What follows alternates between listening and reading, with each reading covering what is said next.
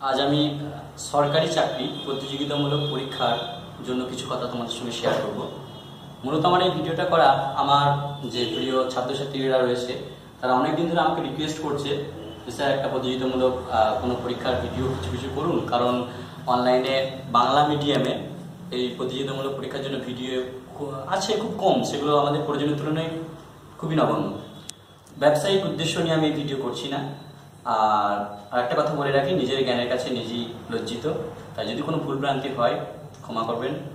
এবং আমার প্রিয় ছাত্রছাত্রীরা এগুলো দেখার পর যদি একটু উৎসাহিত হয় বা একটু তাদের উপকারে লাগে তাহলে আমার এই প্রচেষ্টা সফল বলে মনে করব। যাই হোক, আমি নিজের জায়গায় ফিরে আসি। প্রথমেই বলি যে প্রতিযোগিতামূলক পরীক্ষার সঙ্গে আমাদের যে একাডেমিক পরীক্ষা, মানে মাধ্যমিক পাস বা এইচএস বা গ্র্যাজুয়েশন, এমএ, পিএইচডি, এমফিল, এগুলোর সঙ্গে হিউজ ডিফারেন্স আছে। কোন একটা ছাত্র বা ছাত্রী যত তাড়াতাড়ি এই প্রতিযোগিতামূলক পরীক্ষার সঙ্গে আমাদের চাকরি পরীক্ষার মানে প্রতিযোগিতামূলক পরীক্ষার সঙ্গে আমাদের একাডেমিক পরীক্ষার ডিফারেন্সটা যত তাড়াতাড়ি সে বুঝতে পারবে তত তার জন্য চাকরি পাওয়াটা খুব সহজ হয়ে যাবে। প্রতিযোগিতামূলক পরীক্ষায় মূলত দেখা হয় যে একটা ছেলে বা একটা মেয়ে কতটা অলরাউন্ডার, মানে কতটা সে ম্যাথ জানে, জিকে জানে, জিআই জানে, ইংলিশ জানে, একই সাথে জিকের আন্ডারে ইতিহাস, ভূগোল, জীবন বিজ্ঞান, ভৌতবিজ্ঞান, বাংলা ব্যাকরণ থেকে শুরু করে ইংলিশ গ্রামার, মানে অলরাউন্ডার। সেখানে এমএ বা পিএইচডিতে মূলত একটি সাবজেক্টের গভীরতার সম্পর্কেই বেশিরভাগ ক্ষেত্রে টেস্ট হয়। তাই প্রতিযোগিতামূলক পরীক্ষার সঙ্গে আমাদের যে একাডেমিক লাইন তার ডিফারেন্সটা যত তাড়াতাড়ি আমরা বুঝে যাবো তত আমাদের মঙ্গল। এবার আমি প্রথমেই বলবো যে আমাদের বিশেষ করে ওয়েস্ট বেঙ্গলের স্টুডেন্টরা, তাদের মূলত ছোট থেকে একটা স্বপ্ন তাদের মনে গেঁথে দেওয়া হয় যে তাদের জন্য এসএসসি আছে, স্কুল সার্ভিস কমিশন, আর কোনো পরীক্ষা নেই, বা থাকলেও তাদের যোগ্য নেই। মূলত এই স্কুল সার্ভিস কমিশনের দিকে ন্যাক, অন্যদিকে ন্যাক কম হওয়ার পিছনে মূলত কারণ আমার ছাত্রছাত্রীদেরকে আমি কাউন্সিলিং করে দেখেছি যে অঙ্ক এবং ইংরেজি ভীতি। তো প্রথমেই বলে রাখি যে চাকরি পরীক্ষায় যে অঙ্ক ইংরাজি তা কিন্তু কখনোই এমএ বা পিএইচডি বা সায়েন্সের ছেলে হলে অঙ্ক বেশি পারবে বা ইংলিশে অনার্স হলে ইংলিশ বেশি পারবে, এটা একদম ভুল কথা। এর সঙ্গে কোনো সম্পর্কই নেই।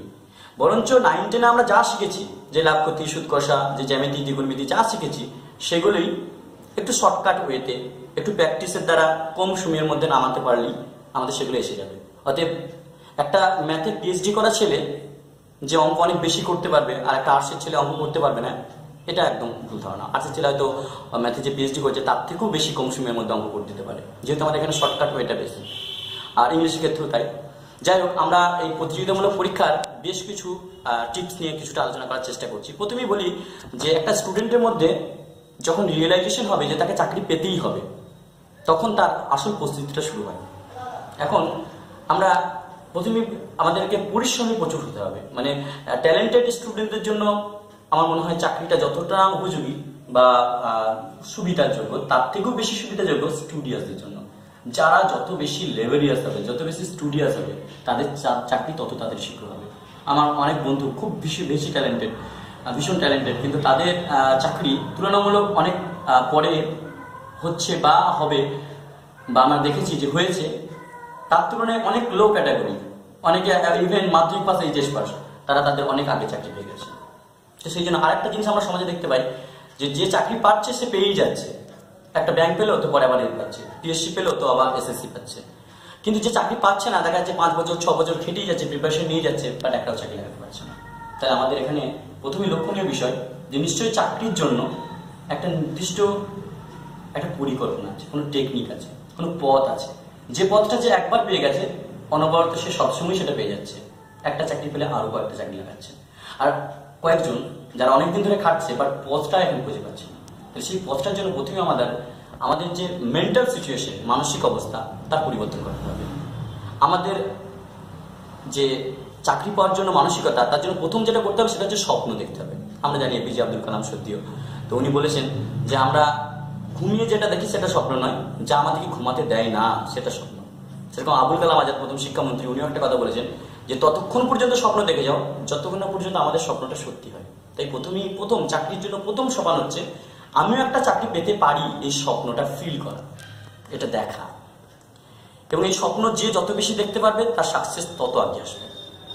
দ্বিতীয় একটা পয়েন্ট হচ্ছে যে স্বপ্ন দেখার সাথে সাথে একটা বিলিভ সিস্টেম তৈরি করা, মানে আমাদের যে মানসিক অবস্থা, আমিও যে পারি, তার জন্য মূলত মানসিকভাবে সে তৈরি হওয়া।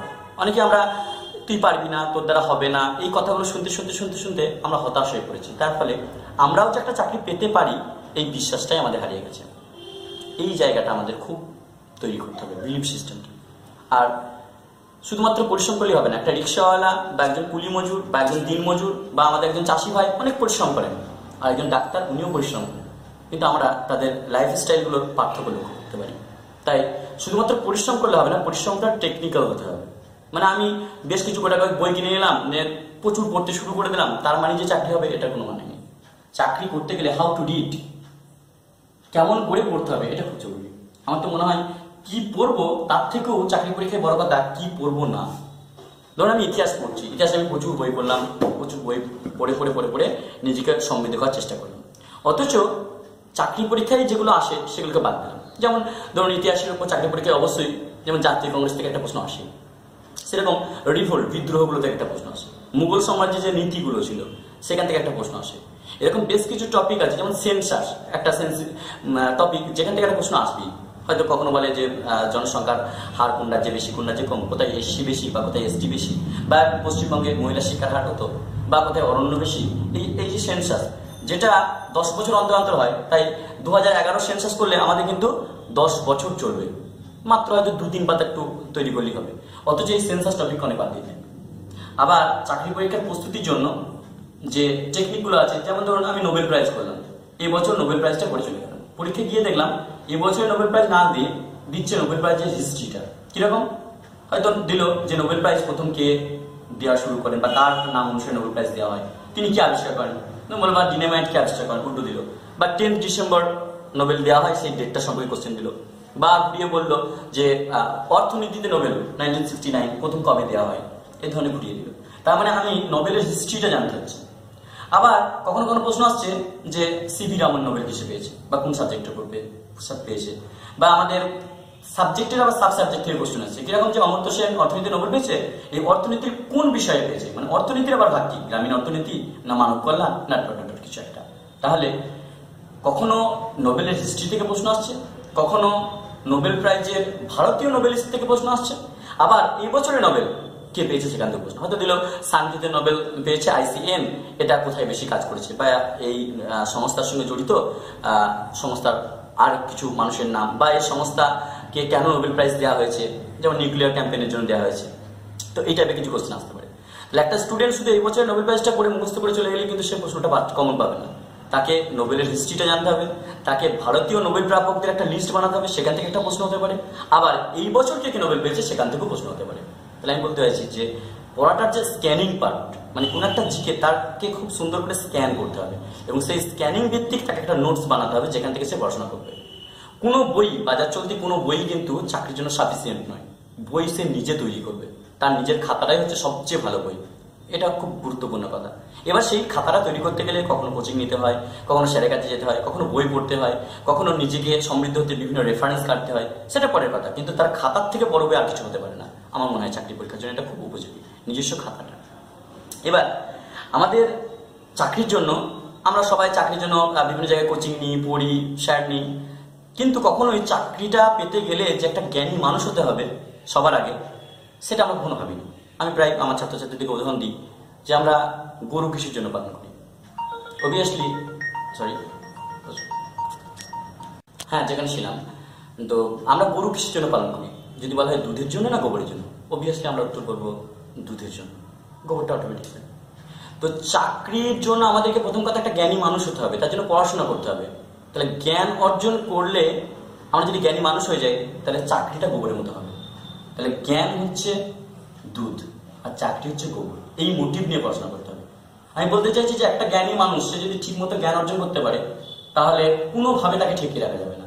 মানে পার্টিকুলার চাকরির জন্য যে যে জ্ঞান দরকার সেটা যদি সে একবার অ্যাচিভ করতে পারে, তাহলে কোনো পার্টি, কোনো রাজনৈতিক বিশৃঙ্খলা, কোনো ঘুষ, কোনো ধরনের প্রতিকূলতা তাকে ঠেকিয়ে রাখতে পারবে না।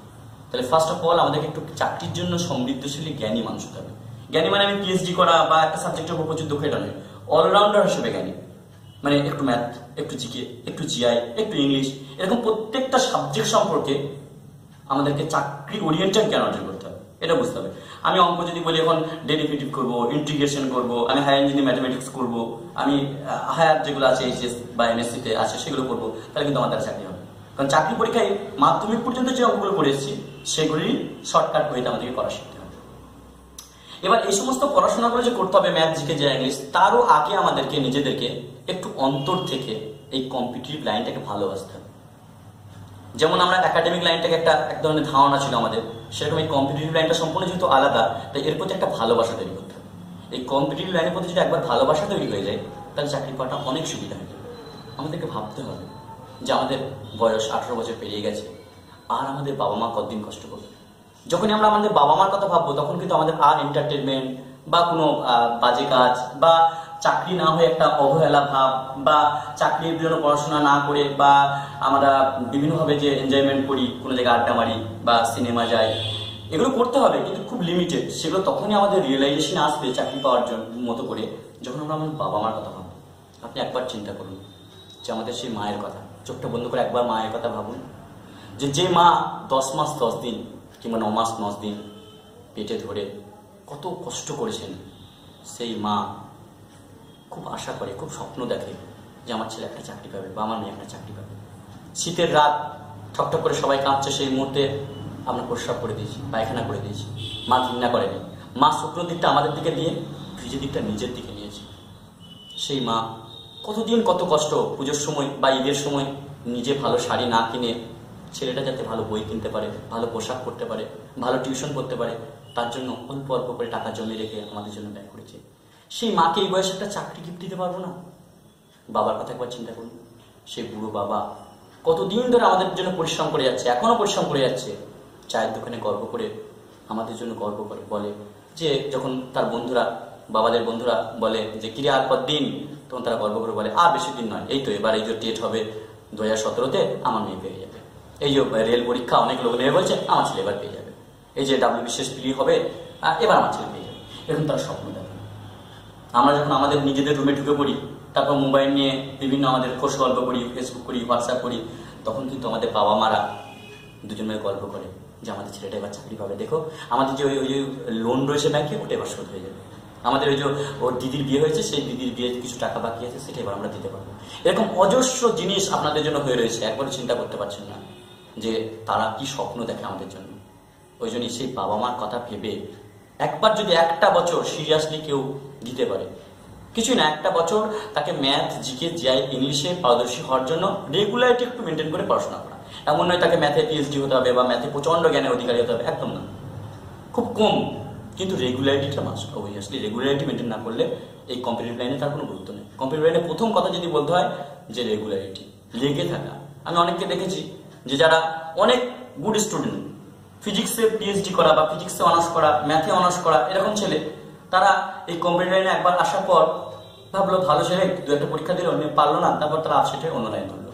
আবার অনেককে দেখেছি যারা পুয়ার স্টুডেন্ট, কোয়ালিটি কম, ঠিক আছে, কিন্তু তারপরেও তারা বিভিন্নভাবে নিজেকে সমৃদ্ধ করার জন্য লেগে থাকে। এই লেগে থাকার মাধ্যমে আস্তে আস্তে আস্তে আস্তে আস্তে আস্তে তারা একটা টাইম দেখা যায় যে এই পরীক্ষাটায় সাফল্য লাভ করে। তাই লেগে থাকাটা কম্পিটিটিভ পরীক্ষায় খুব জরুরি। যেখানে ছিলাম যে রেগুলারিটি মেনটেনের কথা বললাম, যে কম্পিটিটিভ পরীক্ষার জন্য রেগুলারিটি মেনটেন খুব দরকার। আরেকটা কথা, যে ধরুন একটা ছেলে একটা পরীক্ষা দিল, সে পাস করতে পারলো না, আবার দু একটা পরীক্ষা দিল, পাস করতে পারলো না, সে টিউশন যাচ্ছে, টিউশনে মক টেস্ট দিচ্ছে, পরীক্ষা দিচ্ছে, কোচিং নিচ্ছে, বই পড়ছে, তারপরেও যখন তার কাছে সাকসেস আসে না, তখন খুব ফেড আপ হয়ে যায়। তারপরে সে এই লাইনটা থেকে বিচ্যুত হয়ে অন্য একটা লাইন হয়। এই জায়গায় খুব ইম্পর্টেন্ট একটা জিনিস, সেটা হচ্ছে যে কোনো কাজ করতে গেলে আগে তাকে এন্টারটেনমেন্ট করতে হবে, এনজয় করতে হবে।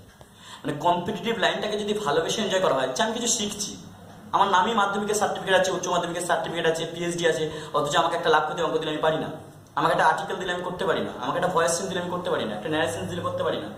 ধরুন একটা ছেলে সংস্কৃতিতে পিএইচডি করেছে বা ইতিহাসে পিএইচডি করেছে কিংবা সায়েন্সে পিএইচডি করেছে, হঠাৎ করে তাকে একটা নল চৌবাসে অঙ্ক দেওয়া হচ্ছে, সে পারছে না, হঠাৎ করে একটা আর্টিকেল প্রিপারেশন দিচ্ছে, পারছে না, হঠাৎ করে একটা মোডাস থেকে কোশ্চেন হচ্ছে বা ক্লাস থেকে কোশ্চেন দেওয়া হচ্ছে, পারছে না, হঠাৎ করে তাকে মুঘল সমাজে কোনো একটা কোশ্চেন দেওয়া হচ্ছে, পারছে না, হঠাৎ করে এখন কারেন্ট অ্যাফেয়ার্স কোথায় কি হচ্ছে না হচ্ছে সে সম্পর্কে বা একটা নোবেল প্রাইজের কোশ্চেন দেওয়া হলো বা খেলাধুলা কোথায় কি হচ্ছে, পারছে না। তাহলে আমাকে রিয়েলাইজেশন করতে হবে, যে আমার মধ্যে রিয়েলাইজড হতে হবে যে আমার মধ্যে, আমি মুখে বলছি আমি এমএ পাস, আমি পিএইচডি, অথচ আমাকে একটা লাভ ক্ষতির অঙ্ক আমি পারি না, একটা ভয়েস আমি পারি না, এখন নোবেল প্রাইজ পেলো সেটা আমি পারি না, অথচ আমরা চাকরির জন্য আশা করে বসে করি। তো এই জায়গাটাকে ক্লিয়ার করতে হবে যে পড়াটাকে এন্টারটেনমেন্ট করতে হবে, ভালোবাসতে হবে, যে আমরা এখন পড়াশোনা কেন করছি, আমাদের কিছুটা জ্ঞান অর্জন করতে হবে। অন্তত এই পৃথিবীতে টিকে থাকার জন্য আমরা কোথা থেকে এলাম, আমরা এই পৃথিবীতে কেন এসেছি, আমাদের একটু ম্যাথ, একটু জিকে, একটু জিআই, একটু ইংলিশ শিখবো, একটু জ্ঞানী মানুষ হবো, নিজেকে একটু বুদ্ধিজীবী হিসাবে দাবি করতে পারবো। সেই ভালোবেসে যদি একবার পড়াটা নেওয়া হয়, তাহলে যদি 1 বছর খাটার পর চাকরি না হয়, তার আপসেট হবে না, সে লেগে থাকা লাইনে থাকতে পারবে। আর যদি এই পড়াশোনাটাকে ভালো না বাসা হয়, তাহলে সে 1 বছর 2 বছর চেষ্টা করার পর অটোমেটিক ফেড আপ হয়ে অন্য জায়গায় চলে যাবে। তাহলে এই জন্য আমি বারবার বলবো, কম্পিটিটিভ লাইনটাকে ভালোবাসতে হবে, এনজয় করতে হবে, এন্টারটেনমেন্ট করতে হবে। বেশ, এবার আমরা কাউন্সিলিং পার্ট থেকে ডাইরেক্ট সাবজেক্টে আসবো, যে কেমনভাবে প্রস্তুতি নেবো। তার জায়গায় তাহলে 2-1টা কথাকে সারমর্ম টেনে বলি। 1 নম্বর, আমার মা বাবার কথা ভাবতে হবে। 2 নম্বর, আমাকে ভাবতে হবে আমার বাবা মা কেউ হয়তো লোন নিয়ে পড়াশোনা করছে, কারো মা হয়তো অন্য জায়গায় কাজ করে বাড়িতে, কারো বাবা মা অনেক স্বপ্ন দেখে যে তাকে এই বয়সের মধ্যে চাকরি পাওয়া হিসেবে দেখতে, সেটা, বা আমাদের নিজেদের পার্সোনাল বিভিন্ন সমস্যা থাকতে পারে। অনেকে রয়েছে সমবয়স্কদের সঙ্গে হয়তো অ্যাফেয়ার্স আছে, তাকে বিয়ে করতে হবে খুব রিসেন্ট 2-1 বছরের মধ্যে, ওদের তার চাকরিটা দরকার। অনেকে বাবা মার স্বপ্ন পূরণ করতে হবে, আবার অনেকে বাবা মা প্রচন্ডভাবে আমাদের যে সাংসারিক অর্থনৈতিক কষ্টে ভুগছে সেটাকে ধরতে হবে। এরকম আমাদের বিভিন্ন জনের বিভিন্ন রকম সমস্যা, যাই প্রত্যেকটা সমস্যাটাকে মেটানোর একটাই উপায়, সেটা হচ্ছে একটা চাকরি। একটা কথা বলে রাখি, যেহেতু আমরা সমাজবদ্ধ জীব, তাই আমাদের সমাজে আমাদের শত্রু প্রচুর, পাড়া প্রতিবেশী, আত্মীয় স্বজন, সমস্ত, মানে আমাদের 4-5টা শত্রুতে আমরা পরিপূর্ণ। আমি বলবো, আজ থেকে আপনি ভাবুন যে আমার আর কোনো শত্রু নেই। আপনি সবাইকে নিজের মতো করে ভেবে মাইন্ডটাকে ফ্রেশ করে আস্তে আস্তে কম্পিউটার লাইনে একমুখী হয়ে যান, নিয়ে ভাবুন যে প্রত্যেকটা শত্রুর একটাই যোগ্য জবাব, সেটা হচ্ছে আমার চাকরি। আপনি চাকরিটা পাওয়ার পর মিষ্টি কিনে নিয়ে যাবেন, আপনার যে শত্রু তার বাড়িতে মিষ্টি দিয়ে আসবেন। আমার মনে হয় সে মিষ্টিটা খেতে খেতে, মিষ্টি তো খাবেই না, মনে হবে মিষ্টির থেকে যদি ইঁদুরমারা বিষ দেওয়া হতো তাহলে অনেক ভালো হতো। তো আপনার প্রতিযোগিতামূলক পরীক্ষায় এই সাফল্যটাই তার সবচেয়ে চরম জবাব। অতএব আপনার শত্রুদের সবচেয়ে উত্তম জবাব হচ্ছে আপনার চাকরি। আরেকটা দেখুন, আপনারা এই মুহূর্তে যে যেখানে যেমন সমস্যার মধ্যে আছেন, স্টুডেন্ট আর কি, তাদের ভাইটাল যত সমস্যা রয়েছে তার সলিউশন একটাই, একটা চাকরি। তাই সেই চাকরি পেতে গেলে আমাদেরকে বেশ কিছু টেকনিক ফলো করতে হবে। সেই টেকনিকে এবার ফিরে আসে আমাদের মেন্টাল সিচুয়েশন। আমাদের যে 3 রকম হেলথ আছে, general health, mental health, spiritual health. First general health মানে আমাদের শরীর স্বাস্থ্য ঠিক রাখতে হবে। আমাদের যদি সবসময় পেটে ব্যথা, পায়ে যন্ত্রণা, মাথায় ব্যথা, এই সমস্ত সবসময় রোগ লেগেই থাকে, তাহলে আমরা এই লাইনে বেশি দিন টিকতে পারবো না। তাই আমাদের জেনারেল হেলথটাকে ঠিক করতে হবে। দ্বিতীয়, আমার শরীর স্বাস্থ্য রাখবো, কিন্তু মানসিকভাবে আমি খুব অনুন্নত, দুর্বল, এটাও চলবে না। সেই জন্য মেন্টাল হেলথ মানে মানসিকভাবে আমাদেরকে খুব স্ট্রং হতে হবে, যে আই ক্যান ডু ইট, আমি এটা পারবো। এবং পৃথিবীতে কতজন কত কাজ করছে, কেউ পলিটিক্স করছে, কেউ বিভিন্ন বিজনেস করছে, কেউ ডাক্তার হচ্ছে, ইঞ্জিনিয়ার হচ্ছে, ব্যারিস্টার হচ্ছে, আর আমি একটা সরকারি চাকরি জোগাড় করতে পারবো না, এইটুকু কাজ করবো না, তাহলে পৃথিবীতে আমি কিসের জন্য এসেছি? আমি পৃথিবীর সবচেয়ে সেরা জীব, আমাকে বুদ্ধি নিয়ে পাঠানো হয়েছে, আমার মাথার মধ্যে এত আইকিউ দেওয়া হয়েছে, এত বুদ্ধি দেওয়া হয়েছে, আর আমি একটা চাকরি জোগাড় করতে পারবো না? এইটুকু মাথার মধ্যে যদি একবার ক্লিক করে, তাহলে আপনি কাজ করবেন। আর একটা সময়, টাইমটা খুব বেশি করে ইউটিলাইজ করতে হবে। আপনাকে এই বছরটা কেমন কাটলো, এই মাসটা কেমন কাটলো, এরকম ভাবলে চলবে না। প্রত্যেকটা সেকেন্ড আপনার কেমন করে কাটছে এর হিসাব নিতে হবে। আপনি জাস্ট আগের দিনের কথা ভাবুন তো, আপনি 6টা থেকে 8টা কি করেছেন, সকাল 8টা থেকে 10টা কি করেছেন, 10টা থেকে 12টা কি করেছেন, সন্ধ্যাবেলা কি করেছেন, রাত্রে কি করেছেন, দেখবেন অনেকটা সময় আমাদের বিফলে চলে গেছে। তাই প্রত্যেকদিন আপনাকে ভাবতে হবে যে আজকের থেকে আমি কালকে আরেকটু জ্ঞানী, পরশু আরেকটু জ্ঞানী। এরকম করে আমাদেরকে আস্তে আস্তে যদি জ্ঞানী হতে পারি, চাকরি আমাদের হাতের মুঠে আসবে। আর শেষ কথা, যেটা মোবাইল নিয়ে শেষ করি, তারপর আমি টেকনিকে প্ল্যানে ঢুকে যাবো, সেটা হচ্ছে মোবাইল একটা খুব বড় ফ্যাক্টর হয়ে দাঁড়িয়েছে আমাদের এই মুহূর্তে। ছুরি যদি ডাক্তারের হাতে থাকে, তাহলে সেটা অপারেশনে কাজে লাগে এবং সমাজের কাজ হয়। আর ওই ছুরিটা যদি ডাকাতের হাতে থাকে, তাহলে সে মানুষ করে, মানুষ খুন করে, এবং সেটা অপরাধ হয়। তাই মোবাইল হচ্ছে একটা ওই ছুরির মতো, আপনার কাছে আছে, এটাকে আপনি ইউটিলাইজ করতে পারলে ভীষণ ভালো, কত ভালো ভালো ক্লাস করতে পারবেন। আপনি যদি এখন চান অক্সফোর্ডের রেফারেন্স করলে, মোবাইল থেকে পেয়ে যাবেন। আপনি এখন কারেন্ট অ্যাফেয়ার্স আপডেট হতে ব্যাংকের সাথে থেকে পেয়ে যাবেন। এরকম বিভিন্নভাবে আপনি মোবাইলটাকে ইউজ করতে পারেন। আবার যদি বলেন যে ওই ডাকাতদের মধ্যে যেমন ছুরি ইউজ করা, সেরকম মোবাইলটাকে আপনি অসৎ পথে ইউজ করবেন, তাহলে সেক্ষেত্রে মোবাইলটা দেখবেন আপনার জীবনটাকেই নষ্ট করে দিচ্ছে। আর খুব মাথায় রাখবেন, ফেসবুক, হোয়াটসঅ্যাপ এসব করতে করতে এমন একটা এনগেজমেন্ট আমাদের এসে গেছে যে মোবাইল আপনি চালাচ্ছেন না মোবাইল আপনাকে চালাচ্ছে। এটা খুব ভাইটাল একটা পয়েন্ট। মোবাইল আপনি চালাবেন, যেন মোবাইল আপনাকে না চালায়। বেশি। এবার আমরা সিস্টেমে ঢুকে পড়ি যে আমরা কিভাবে প্রস্তুতি নেব। ফার্স্ট অফ অল আমাদের যেটা খুব সুন্দর করে প্রিপারেশন নিতে হবে সেটা হচ্ছে যে কোনো জিনিস শুরু করার আগে তার ফিচার্স, তার সিলেবাস ঢুকতে হবে, যে অ্যাকচুয়ালি আমাদের এই কম্পিটিটিভ লাইনের সিলেবাসটা একটু ভালো করে স্ক্যান করতে হবে। আপনি bank, rail, PSC, WBCS, is, IPS, CGL বা টেট বা নেট যে পরীক্ষায় দেন না কেন, প্রথমেই আমার মনে হয় সবচেয়ে আগে যেটা করা দরকার সেটা হচ্ছে কম্বাইন্ড সিলেবাসটা 6 মাসের একটু সুন্দর করে নিজেকে রেডি করা। এটা যে কোনো জায়গায় কোচিং নিয়ে করতে হবে তার মানে নাই, কোনো স্যারের কাছে যেতে হবে তার মানে নাই, আপনি বাড়িতেও তৈরি করতে পারবেন। তবে বেসিকটা আপনাকে যেমন করে হোক শিখতেই হবে। সেই বেসিকটা কি সেই নিয়ে একটু আলোচনা করি। ফার্স্ট আমরা আমাদের প্রথম যে পার্ট সেটা যেমন জিকে পার্ট, জেনারেল নলেজ। এই জেনারেল নলেজ বা সাধারণ জ্ঞান আমাদেরকে খুবই বেশি সময় দিতে হবে, স্ট্রং হতে হবে। কিভাবে স্ট্রং হতে হবে? আমরা জেনারেল নলেজ মানে বুঝি যে ইতিহাস, ভূগোল, জীবনের বই, যেমন বইটা একটু পড়ে নিলাম ব্যাস হয়ে গেল। এখানে ভুল হচ্ছে আমাদের। এটাকে জিকেটাকে একটু স্ক্যান করতে হবে। কিরকম? এই জিকের মোট 3টে ব্রাঞ্চ পাবো আমরা। এক নম্বর যেটা পাবো সেটা হচ্ছে সাবজেক্টিভ।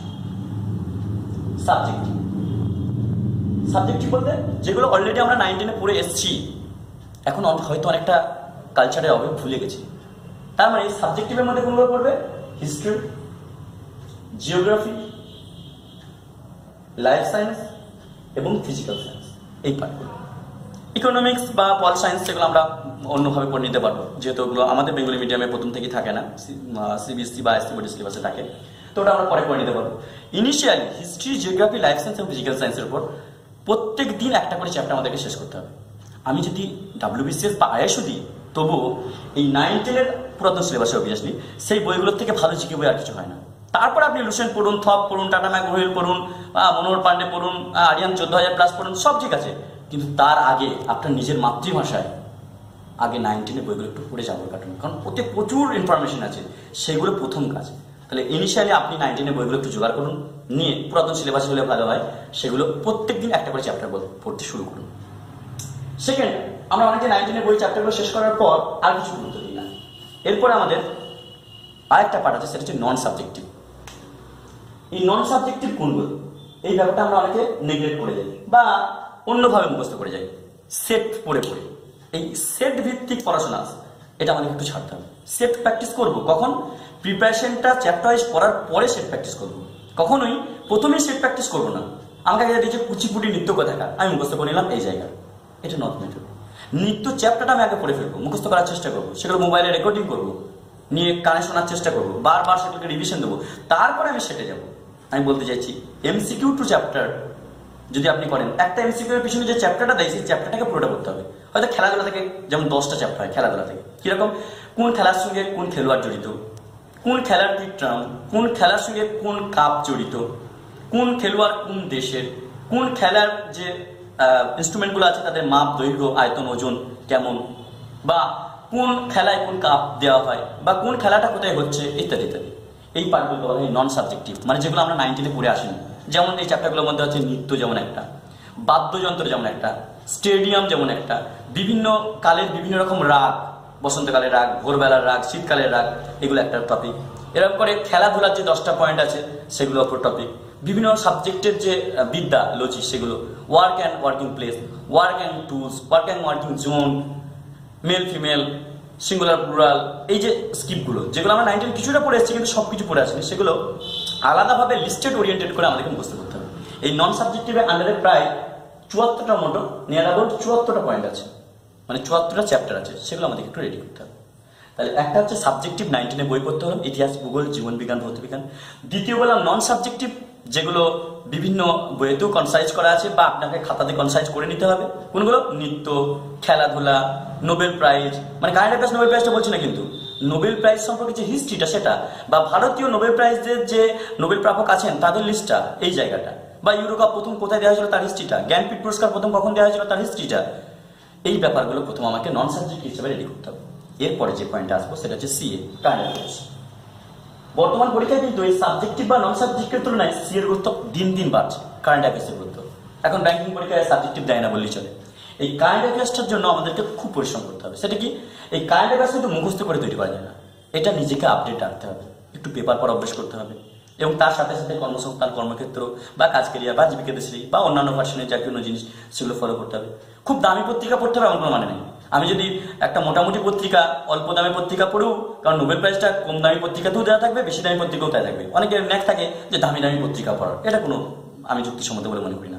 এবার হ্যাঁ, একটু ভুল থাকে ঠিক থাকে, সেগুলো আপনি যখন কম্পিউটার লাইনে আসবেন অটোমেটিক বুঝে যাবেন। আমি বলতে চাইছি এমন নয় যে দামি পত্রিকা বলে আপনার কারেন্ট অ্যাফেয়ার্স রেডি হবে আর কম পত্রিকা বলে কারেন্ট অ্যাফেয়ার্স রেডি হবে না, এটা ফালতু কথা। কারণ কারেন্ট অ্যাফেয়ার্স যেগুলো দেয় খুব ইম্পর্টেন্টগুলোই দেয়। এবার এই কারেন্ট অ্যাফেয়ার্সেও আবার সিলেবাস আছে কিরকম। ফার্স্ট আপনাকে তৈরি করতে হবে, প্রথম আপনি ইনিশিয়ালি যদি কম্পিটিটিভ পরীক্ষা শুরু করেন, প্রথম আপনাকে তৈরি করতে হবে স্টেট ক্যাবিনেট, মানে রাজ্যের মন্ত্রী, 42 জন মন্ত্রীর নাম মুখস্থ করেন, একটা মন্ত্রীর নাম দিতে পারে। নেক্সট হচ্ছে সেন্ট্রাল ক্যাবিনেট, কেন্দ্রের মন্ত্রী। তারপর আছে ইম্পর্টেন্ট পোস্ট। তারপর ধরুন ভারতের যে বিভিন্ন ইন্ডেক্স, সেগুলো কত র্যাঙ্ক করছে, বা বিভিন্ন মহড়াগুলো, বা আমাদের প্রতিবেশী যে দেশগুলো রয়েছে সেই প্রতিবেশী দেশের রাষ্ট্রপ্রধানদের নাম, বা আমাদের প্রধানমন্ত্রী কোন একটা দেশে গেলেন সেই দেশের রাষ্ট্রপ্রধানের হেড যিনি আছেন তিনার নাম, উপরাষ্ট্রপতি, রাষ্ট্রপতি, বা অন্য কোনো দেশের রাষ্ট্রপতি বা প্রধানমন্ত্রী আমাদের দেশে এসে কোনো চুক্তি করলেন সেগুলো, বা আমাদের সরকারি যে প্রজেক্টগুলো আছে, প্রকল্প, কেন্দ্রীয় সরকারের প্রকল্প বা রাজ্য সরকারের প্রকল্প, আমরা দেখেছি প্রত্যেকটা কম্পিটিটিভ পরীক্ষা একটা প্রকল্প দেয়। এই প্রকল্প কিন্তু আপনাকে শুধু ওই বই থেকে, খাতা থেকে নোট করলে হবে না, আপনার নিজস্ব খাতায় একটা নোট থাকতে হবে যে রাজ্য সরকার প্রকল্প আমার আছে 40টা, কেন্দ্র সরকার প্রকল্প এই 30টা, এগুলো এখন লঞ্চ হয়েছে, এগুলো সম্পর্কে কবে লঞ্চ হলো, কি সংক্রান্ত, বা এখন কোনো অ্যাপস সেগুলো। সেরকম ইকোনমিক্স থেকে আপনাদেরকে current affairs economics means RBI বা সেবি, এখান থেকে কোশ্চেন আসবে। বা ধরুন পঞ্চবার্ষিকী পরিকল্পনা, ধরুন নীতি আয়োগ তৈরি হয়েছে, তার বিভিন্ন জিনিসগুলো, এগুলো তৈরি করতে হবে। আর খুব ভাইটাল একটা হচ্ছে ইম্পর্টেন্ট পোস্ট, সুপ্রিম কোর্টের বিচারপতি বা হাইকোর্টের বিচারপতি, বা ক্যাগের হেডকে রয়েছে, অর্থ কমিশনের হেডকে আছে, এরকম আমাদের যে ভাইটাল পোস্টগুলো আছে, সেই পোস্টগুলোর চিফ কে আছেন এখন, এগুলোর জন্য আমাদেরকে কারেন্ট অ্যাফেয়ার্স তৈরি করতে হবে। আমি বলতে চাইছি কারেন্ট অ্যাফেয়ার্স আজা মোজা খেটে গেলে হবে না। কারেন্ট অ্যাফেয়ার্সের জন্য একটা কনসাইজ রুট থাকে। স্টেট ক্যাবিনেট মুখস্থ হয়েছে, সেন্ট্রাল ক্যাবিনেট মুখস্থ হয়েছে, বিভিন্ন রাজ্যের রাজ্যপাল বা মুখ্যমন্ত্রীদের নাম মুখস্থ হয়েছে, বিভিন্ন ইম্পর্টেন্ট যে রাইটারগুলো আছে তারা রিসেন্ট যে বইগুলো বার করলেন সেগুলোর নাম, বা কোনো ইম্পর্টেন্ট পার্সন যিনি মারা গেলেন রিসেন্ট, তিনার নাম, এইভাবে কারেন্ট অ্যাফেয়ার্সটাকে রেডি করতে হবে। শুধুমাত্র জিকের জন্য খুব সুন্দর করে আমাদেরকে আগাতে হচ্ছে সাবজেক্টিভ, ইতিহাস, ভূগোল, জীবন বিভাগতি বা 9-10 বই, একটা করে ডেলি চ্যাপ্টার শেষ করা। দ্বিতীয় বললাম নন সাবজেক্টিভ, মোট 74টা পয়েন্ট, যার মধ্যে কিছু দিলাম নৃত্য একটা, ধরুন একটা ছদ্মনাম একটা, চরিত্র একটা, মানে বাংলার যে ছদ্মনাম বা চরিত্র, বাংলা কিন্তু আসে, রাজ্য সরকারের পিএসসি পরীক্ষায় কিন্তু আপনার দিতেই পারে যে বীরবল ছদ্মনামটা কার, আপনার একটা চরিত্র দিতেই পারে, ফটিক চরিত্রটা কার, বা বলো টেনিদা চরিত্রটা কার, বা ঘনাদা চরিত্রটা কার, বা টিনটিন চরিত্রটা কার, বা হ্যারি পটার চরিত্রটা কার, এক্সট্রা দিতেই পারে। অতএব ছদ্মনাম, চরিত্র, খেলাধুলা সম্পর্কে যে পয়েন্টগুলো রয়েছে, হয়তো বলো ডেভিস কাপ কোন খেলার সঙ্গে জড়িত, বা বললো যে একটা ক্রিকেট খেলার পিচ তার লেন্থ কত হতে পারে, বা একটা ব্যাট সেটা কতটা লেন্থ হতে পারে, ইত্যাদি ইত্যাদি কোশ্চেন দিতে পারে। ঠিক আছে, তো সেই হিসাবে নন সাবজেক্টিভ 74 পয়েন্ট। আর কারেন্ট অ্যাফেয়ার্সটা বারবার আপনি রাখতে হবে, স্টেট ক্যাবিনেট, সেন্ট্রাল ক্যাবিনেট। আর একটা আমি মিস করে গেছি সেন্সাস, খুব ভাইটাল একটা টপিক সেন্সাস, যেটা লাভ হচ্ছে 10 বছরে একবার করলেই আমি কিন্তু 10 বছর ধরে আর নতুন করে করতে হবে না। ওই সেন্সাস খুব বেশি হলে 3 পাতার একটা নোট হবে, ওই তো এসসি কোথায় বেশি, এসটি কোথায় বেশি, আর আমাদের কোথায় অরণ্য বেশি, কোথায় পশ্চিমবঙ্গের শিক্ষার হার কত, ভারতের টোটাল শিক্ষার হার কত, মহিলার শিক্ষার হার কত, ঠিক আছে, কোথায় জনঘনত্ব কত, কত করে জনঘনত্ব, ইত্যাদি ইত্যাদি ব্যাপারগুলো একটু সেন্সাসের মধ্যে চলে আসবে, এগুলো একটু পড়ে নিতে হবে। এই 3টে ভাইটাল পয়েন্ট পড়ার পর কিন্তু আপনার জিকেটা রেডি হলো। এবার আমাদের সমস্যা, কিছু স্টুডেন্ট শুধুমাত্র নোবেল প্রাইজ এবছর কে পেয়েছে করে মুখস্থ করে চলে গেল, কিছু স্টুডেন্ট ভারতীয় নোবেল প্রাপকগণ মুখস্থ করে চলে গেল, কিছু স্টুডেন্ট আবার নোবেলের হিস্ট্রিটা পড়ে চলে গেল। আমি বলতে চাইছি চাকরি সেই সিলেক্টেড হবে যে 3টে কি করতে পারে, নোবেলের হিস্ট্রি, ভারতীয় নোবেল প্রাপকগণ, এবং তার সাথে এবছর কে কে নোবেল পেলেন। এবং সামনে রিসেন্ট যত পরীক্ষা আছে, সামনে রিসেন্ট আমাদের বেশ কিছু পরীক্ষা আছে, রেলের গ্রুপ ডি বেশ নিয়োগ হবে, WBCS পিলি আছে, তারপরে প্রাইমারি টেট আছে। প্রাইমারি টেটে অবশ্য কারেন্ট অ্যাফেয়ার্স পার্টটা লাগে না, হিস্ট্রি পার্ট লাগে না, আমরা পরে সেই আলোচনা কিছুটা করার চেষ্টা করব প্রাইমারি টেট সম্পর্কে বা রেল সম্পর্কে। আর আমরা পরেও আলাদা আলাদা করে তাদের ভিডিও কিছু আমরা করবো, রেল ব্লু প্রিন্ট হিসাবে বা প্রাইমারি টেট ব্লু প্রিন্ট হিসাবে, যে প্রাইমারি টেট কি বই পড়বো, কতটা পড়বো, পেডাগোগি কতটা, সাবজেক্ট কতটা, এমসিকিউ কতটা, ম্যাথের পেডাগোগি কোথা থেকে পড়বো, সাইকোলজি পেডাগোগি, ইংলিশ পেডাগোগি কোথা থেকে করবো, বা রেল ওরিয়েন্টেড জিকে কোথা থেকে করবো, বা কিভাবে রেল ওরিয়েন্টেড শুধুমাত্র জিকে তৈরি করবো। আর আপনাদের সুসংবাদ না দুঃসংবাদ জানি না, রেলে এবছর সায়েন্স বেশি করে ঢুকিয়েছে, 30 নম্বর এক্সট্রা সায়েন্সের জিকে আসবে, এবং সেখানে সায়েন্স অ্যান্ড টেকনোলজি ঢুকিয়েছে, যেটা বিসিএস একটা পেপার, ওটা কিন্তু রেলে এবছর ঢুকিয়েছে। আগে কিন্তু সায়েন্সে প্রেশার করে জিকে দিত না, এমনি যেমন জিকে রয়েছে, ম্যাথ রয়েছে, জিআই রয়েছে আছে, তার সঙ্গে আবার সায়েন্সটা প্রেশার ঢুকিয়েছে। তো এগুলো সম্পর্কে আমরা আলাদা আলাদা করে ভিডিও করবো, আপনারা লিঙ্কে থাকবেন, আশা করছি সেগুলো পেয়ে যাবেন। নেক্সট, এখন আমরা জিকে যেমন তৈরি করলাম, সেরকম ম্যাথ কি করে তৈরি করবো। এই ম্যাথটাও স্কিম আছে, এরও 3টে ভাগ। ফার্স্ট, আমাদেরকে ম্যাথ মানে সবসময় লাভ ক্ষতি সুদ কষা এগুলো নয়, এগুলো ভাবতে হবে যে প্রথম ম্যাথটাকে তো ভালো তো অবশ্যই বাঁচতে হবে। ম্যাথের ভীতির প্রথম কারণ হচ্ছে ম্যাথের প্রতি ভালোবাসা না তৈরি হওয়া, আর ওই 9-10 ভয়টা এখনো তারা করে বেড়ানো। আমারটাকে ভাবতে হবে যে 9-10 আপনি যদি ম্যাথে কিছুই না পেরে থাকেন, তবুও কম্পিটিটিভ ম্যাথ আপনি পাবেন, কারণ কম্পিটিটিভ ম্যাথের সঙ্গে 9-10 ম্যাথের চ্যাপ্টারগুলো থাকলেও প্রসেস পুরো আলাদা এবং শর্টকাট ওয়ে, একদম পুরো শর্টেস্ট ওয়েতে করা যাবে, তাই আপনাকে ভালোও লাগবে, ইন্টারেস্টেড লাগবে। ম্যাথের করতে গেলে প্রথমে আপনাকে যেটা করতে হবে বেসিক, ম্যাথের বেসিকের ওপর খুব ভালো ধারণা রাখতে হবে। বেসিক কনসেপ্ট, বেসিক কনসেপ্ট মানে কোন চ্যাপ্টারগুলো? বেসিক কনসেপ্টের মোট 10টা চ্যাপ্টার রয়েছে। কোনগুলো? ফার্স্ট নাম্বার সিস্টেম, মানে নাম্বার সিস্টেমের যে ব্রাঞ্চ আছে, নাম্বার সিস্টেম তার দুটো ভাগ, real number, imagination number. Imagination number মানে রুটের ভিতর যেটা মাইনাস আর কি, আই দ্বারা প্রকাশ করা হয়, আই সমান রুট ওভার -1, এই পার্টটা আমরা দেখেছি। ইমাজিনেশন নাম্বারটা অনেকে স্ক্রিপ্ট করে যায়, অথচ ইমাজিনেশন নাম্বার থেকে 2017 সালে বা 16 সালে বিসিএস পিলিতে প্রশ্ন এসেছে। তো ইমাজিনেশন নাম্বার বা কাল্পনিক সংখ্যা এটা খুব ভাইটাল একটা টপিক। এবার এদিকে তো রিয়েল নাম্বার, রিয়েল নাম্বারে আবার ভাগ পাচ্ছে রেশনাল, ইরেশনাল। ইরেশনাল থেকে কোশ্চেন যেমন আসে যে অমূলত সংখ্যা যেগুলো পি বাই কিউ আকারে প্রকাশ করা যাবে না, অবশ্যই কিউ নট যেগুলো 0। যাই হোক, এগুলো ডিটেলস যদি আমি কোনোদিন হয়তো নাম্বার সিস্টেম নিয়ে ক্লাস করি তো সেগুলো আমি দিয়ে দেবো, নাম্বার সিস্টেমের উপর ক্লাস বা শূন্য মানের উপর ক্লাস, ঠিক আছে, এগুলো আলাদা আলাদা করে দেওয়া যাবে। এখন আমরা ওই বেসিক কনসেপ্টের যে 10টা চ্যাপ্টার, সেগুলো যেমন নাম্বার সিস্টেম একটা, আসন্ন মান একটা চ্যাপ্টার, ডিভিজিবিলিটি মানে বিভাজ্যতা একটা চ্যাপ্টার, স্কোয়ার রুট একটা চ্যাপ্টার, কিউব রুট একটা চ্যাপ্টার। এইভাবে আমরা পরপর যে চ্যাপ্টারগুলো একদম আপ টু লসগু, গসগু, এলসিএম, এসসিএফ এগুলো পর্যন্ত 10টা চ্যাপ্টার পাবো, যেগুলো বেসিক কনসেপ্ট তোমাকে রেডি করবে। এগুলো অনেকে সিম্পলিফিকেশনের আন্ডারে আসে। নেক্সট আমরা পড়বো পিওরলি পাটিগণিত যেগুলো রয়েছে, সেগুলো কি করবো? একটু শর্টকাট মেথডে করার চেষ্টা করবো। মানে লাভ ক্ষতির অঙ্ক, কি সুদ কষার অঙ্ক, কি নল চৌবাচ্চার অঙ্ক, ঠিক আছে। আমরা দেখেছি নল চৌবাচ্চার অঙ্ক মানে সেই 2xy by x plus y, বা লাগলো মাইনাস লাগতো, বা লাগলো ইন্টু লাগতো, বা লাগলো মাইনাস লাগতো, বা আমি কম্পাউন্ড ইন্টারেস্ট মানে p into 1 plus r by 100 whole to the power n। এইভাবে আমাদের যে ফর্মুলাগুলো আছে সেগুলো কাজে লাগিয়ে আমরা করার চেষ্টা করবো, কারণ ব্রড মেথডে, মাধ্যমিকের মেথডে করতে গেলে আমরা টাইম গোলাবে না আমাদের। তো সেই জন্য শর্টকাট মেথডে কিছু আমরা পাটিগণিত করার চেষ্টা করবো। এবং এই বেসিক পার্টের পর এই শর্টকাট মেথডের পরে এখানে কিন্তু কিছুটা অ্যালজেব্রা থেকে যায়। এই অ্যালজেব্রা পার্টটা আসে বেশিরভাগ ক্ষেত্রে ভেদ, অভেদ, কে পুট এই চ্যাপ্টারটা থেকে। তারপরে ধরুন দিল x প্লাস 1 বাই x সমান 5, এবার একটা ভ্যালু বাকি দিল x cube plus 1 by x cube by something সমান কত, তাহলে এটা কে পুট বা ভেদের অঙ্ক বা লসগু, গসগু, বীজগণিতের যোগ বিয়োগ, গুণভাগ এই চ্যাপ্টার মধ্যে পড়ে। আর আমরা করবো মানে জিওমেট্রি, জ্যামিতি। জ্যামিতি মানে একদম বিন্দু থেকে সিন্ধু আপনাকে ফুল কনসেপ্ট রেডি রাখতে হবে। একটা বিন্দু পাশাপাশি একটা রেখা তৈরি করলো, সেই রেখাগুলো যদি একটা দিকে যায় তাহলে সেটা সরলরেখা, অন্যদিকে গেলে বা দিক পরিবর্তন করে সেটা বক্ররেখা। একটা সমান্তরাল রেখা, দুটো সমান্তরাল রেখা একটা যদি কোন একটা রেখা মাঝে পড়ে সেটা ভেদক, সেখানে জেড অ্যাক্সিস, জেড যে কোণগুলো তৈরি করবে একান্তর কোণ, একই দিকে মুখগুলো অনুরূপ কোণ, আর বিপরীত দিকে কোণগুলো বিপরীত কোণ, এরকম করে ভ্যারাইটি আছে। অর্ধবিশিষ্ট কোণ, সমকোণ, ঠিক আছে, বৃত্তস্থ চতুর্ভুজ মাত্রী সেটা সামান্তরিক এবং তাদের বিপরীত কোণগুলো অবভিয়াসলি সম্পূরক হবে, 180 ডিগ্রি হবে, পূরক কোণ, সম্পূরক কোণ, দ্বিতীয় পদ্ধতি, ষষ্ঠিক পদ্ধতি মানে যেটা ওই পাই বাই এক্স অ্যাক্সিস, হয়তো বললো 60 ডিগ্রি সমান রেডিয়ানে কত, বা ঘুরিয়ে বললো পাই বাই 5 রেডিয়ান সমান ষষ্ঠিকে কত বা ডিগ্রিতে কত, সেখানে প্লেন পাই এর মান এক্স অ্যাক্সিস বসিয়ে দিলেই চলে আসবে। এইরকম পার্টগুলো আমরা এই জায়গায় সেকেন্ড রয়েতে করবো। আর থার্ড পার্ট যে জায়গায় আছে, যেটা অনেকেই পাটিগণিত বাদ দিয়ে বাকিগুলো স্ক্রিপ্ট হয়ে যায়, সেগুলো হচ্ছে ত্রিগোণমিতি, ত্রিগোণমিতি পার্ট এবং মেনসুরেশন, পরিমিতি। ত্রিকোণমিতি, পরিমিতি আর জ্যামিতি এই পার্টটা অনেক, আর অ্যালজেব্রা এই পার্টটাকে অনেকেই কিন্তু স্কিপ করে যায়, শুধুমাত্র পাটিগণিত নিয়ে সারা জীবন কাটিয়ে যায়। আর একটা খুব বড় রোগ আমাদের, যদি লাভ ক্ষতির একটা অঙ্ক না পারি মনে কষ্ট হয় যে আমরা লাভ ক্ষতি অঙ্কটা পারলাম না, আর সেই সঙ্গে একটা ত্রিকোণমিতি অঙ্ক দিয়েছে না পারলে কি মনে হয় ওটা তো পারি না, এই একটা খুব বড় প্রবলেম।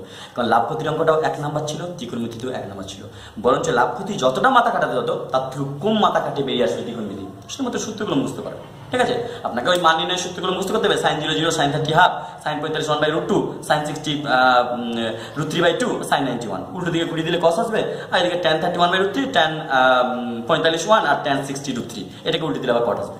আর কিছু সূত্র আছে, sin cos θ plus cos cos θ সমান 1, sec cos θ minus tan cos θ সমান, cos cos θ minus cot cos θ সমান, এরকম কিছু সূত্র অলরেডি আছে। যা তাহলে এই যে ত্রিকোণমিতি, পরিমিতি এবং জ্যামিতি এগুলো কিন্তু সূত্র বেসিস।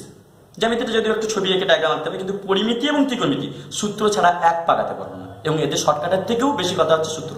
অর্থাৎ ফর্মুলাগুলো একটু মুখস্থ করে নেবো আমি, তাহলে অঙ্ক পাঠ আমাদের আগাবে। তাহলে বেসিক কনসেপ্টের জন্য প্রথম 10টা চ্যাপ্টার, সেকেন্ড পার্টে পাটিগণিত এবং সেটা শর্টকাট ওরিয়েন্টেড করার চেষ্টা করতে হবে, এবং এক একটা অঙ্ক এক একটা শর্টকাট ওয়েতে যাবো না আমরা চেষ্টা করবো একটা সূত্রকে মুখস্থ করে সেই সূত্র দিয়ে কতগুলো বেশি অঙ্ক না মানা যায়। ধরুন এই যে p into 1 plus r by 100 whole to the power n, এটা কম্পাউন্ড ইন্টারেস্টের সূত্র, কিন্তু এই সূত্রটা থেকে আমরা কিন্তু জনসংখ্যা অঙ্ক বার করতে পারবো।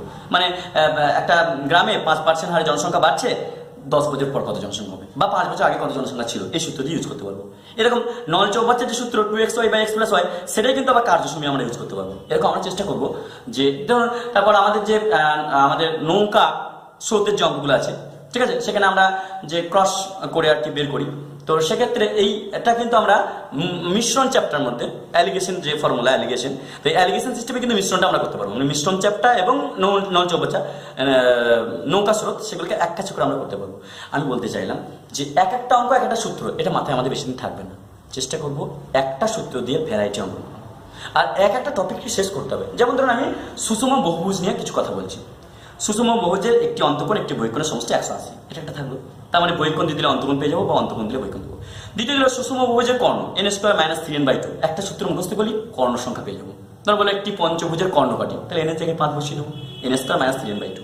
আবার বললো যে একটা বহুভুজ যার বহিঃকোণ 60 ডিগ্রি, তাহলে তার বাহু সংখ্যা কত, তাই 360 বাই বহিঃকোণ, বা ঘুরিয়ে বললো বাহু সংখ্যা 360/n, মানে এটা ভাইস ভার্সা সূত্র। 360 বাই বহিঃকোণ করলে আমরা বাহু সংখ্যা পাবো, আবার 360 বাই যদি আমি বাহু সংখ্যা করি তাহলে আমরা বহিঃকোণ পাবো। আর এটা তো আছে 2 × n - 2 × 90 ডিগ্রি, অন্তকোণগুলোর সমষ্টি।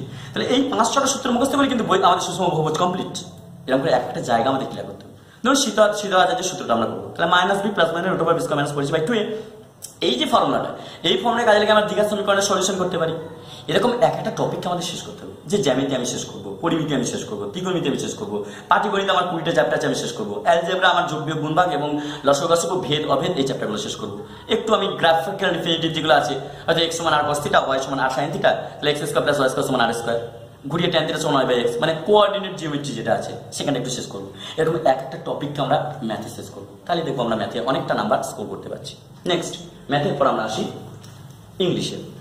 ইংলিশ এবং ম্যাথ খুব স্কোরিং গ্রুপ এবং সবচেয়ে সোজা যায়, মানে কম্পিটিটিভ পরীক্ষায় সবচেয়ে সহজ সাবজেক্ট হচ্ছে ম্যাথ এবং ইংলিশ, এবং সবচেয়ে স্কোর হয়, এবং সবচেয়ে কঠিন সাবজেক্ট হচ্ছে জিকে, যেটা আবার আমাদের সোজা লাগে, কারণ জিকের কোনো সিলেবাস নেই, আনলিমিটেড। কখনো দিচ্ছে লাল নিনা, কখনো এল নিনো, কখনো পরিবেশ, কখনো আপনি দিলেন মিউরিটিক অ্যাসিড, তো কখনো দিচ্ছে যে নিউক্লিয় বিভাজন, কখনো নিউক্লিয় সংযোজন, কখনো রেচন পদার্থ, কখনো শ্বাসাঙ্গ, কখনো গমনাঙ্গ, কখনো চলনাঙ্গ, ভ্যারাইটি। কিন্তু অঙ্কের ক্ষেত্রে ফিক্সড, ইংলিশের ক্ষেত্রেও ফিক্সড। ইংলিশটা আমাদের প্রিপারেশন নিতে হবে, খুব ভাইটাল ইংলিশের প্রিপারেশন নেওয়াটা।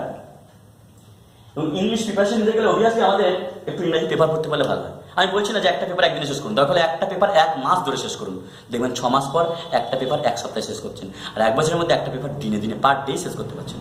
কিন্তু ইউ মাস্ট হ্যাভ রিড, তোমাকে পড়তে হবে, ভয় খেলে চলবে না। ইংরেজি আমাদের স্যার বলতেন যে ভুল বললেও বলতে হবে, জড়তাটা কাটাতে হবে না, আমাদের মুখের মধ্যে যে জড়তা আছে সেই জড়তা থেকে বাইরে বেরিয়ে আসতে হবে। ইংলিশের প্রথম কথা হচ্ছে জড়তা, আমাদের আর কিছু ব্যাপার নেই। প্রথমে ইংলিশে বলি 4x7, এটা আমার নিজের দেওয়া নাম। 4x7 মানে আমি বলছি একটা ছেলে ব্যাপক ভয়েস চেঞ্জ পারে, ব্যাপক ন্যারেশন চেঞ্জ পারে, ব্যাপক রাইটিং লিখতে পারে, তারপরেও ছেলেটা চাকরি নাও পেতে পারে। কারণ এখনকার কোশ্চেনের মোটিভ দেখলে বুঝতে পারবেন যে এখন মেনলি কিন্তু ইংলিশে আমাদের ওয়ার্ড স্টক চাইছে, ভোকাবুলারি পার্টে স্ট্রং হতে হবে। ওই জন্য আমরা ডেইলি 4টে করে 7টা topic, synonyms, antonyms, phrasal verb, idioms, phrase, one word substitution এবং অ্যাপ্রোপ্রিয়েট প্রিপারেশন, এই টপিকগুলো ডেইলি 4টে করে লিখবো। 7টা টপিক, 4 7 28টা। যদি আপনি কিছুটা কম করেন তাহলে 20টা অন্তত করবেন, আজ 20টা, কাল 20টা, পরশু 20টা।